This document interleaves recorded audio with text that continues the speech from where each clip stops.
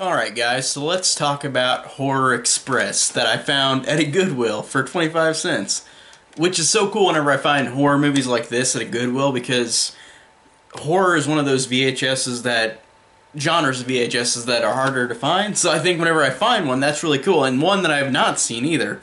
Horror Express I've wanted to see for a while because it has Peter Cushing and Christopher Lee in it. Another reunion with them. And I know they did other horror movies besides Dracula, but I thought it was cool just the idea alone of them two together again in another type of movie that's not Dracula. Because I haven't seen many of their... Like, I've seen some of the Dracula movies, but I haven't seen, like, a lot of their other stuff from this time period. So I really did enjoy that. Now, Horror Express, the basic story of this is that Peter Cushing and Christopher Lee are on this train, and they have this contained thing in the train, and then it gets let out. And what it is it's like a creature that goes on board killing people by looking at them, and then their eyes bleed, and then their eyes turn white. And that's really cool. And I know that has been done again and again after this, but I thought that was a really cool idea. And I really enjoyed what they did with that, and I liked how the way that they did it is a little cheesy because it was from 1972. Because all it does is, like, the creature will look at somebody and then it cuts back to them and their eyes are already bleeding, and it's not going to show it actually, like, them actually bleeding. It's just already on their eyes. So that is cheesy in that aspect, but I still thought it was effective, and I did like that part overall, and I liked the creature too. I thought the creature was pretty cool.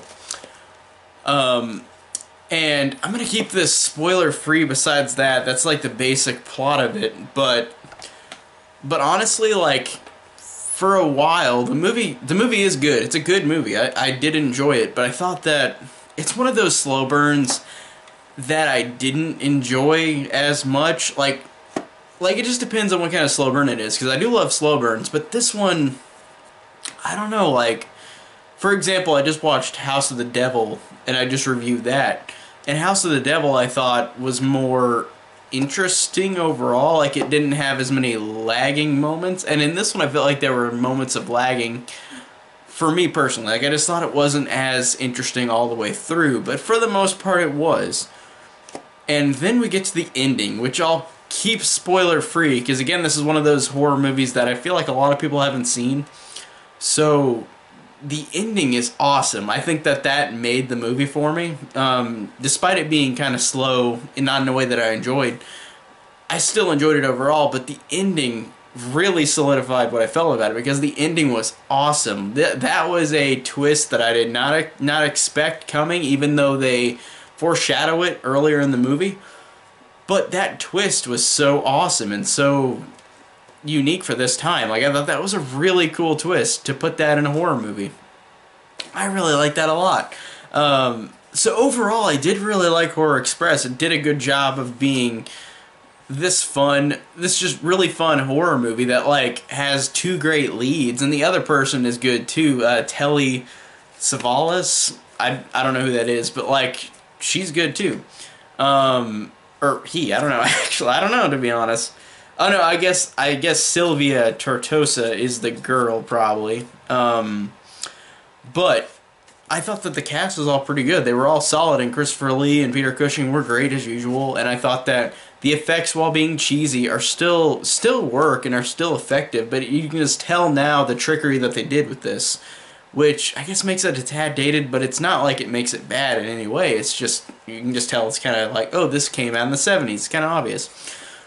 But still, overall, this was a fine horror movie, and I thought that it just had a little bit of a pacing issue for me, personally. It was just one of those slow burns that I didn't love. But I did still really like this movie. I thought it was really effective and solid, and the performances were good. The twist at the end really made the movie for me. That was one of those make-or-break situations, and I thought that worked really well. So I really did enjoy Horror Express overall. So yeah, Horror Express was really awesome. So thank you guys so much for watching. Tell me down below what you think of Horror Express. if you have seen it, and thank you so much for watching.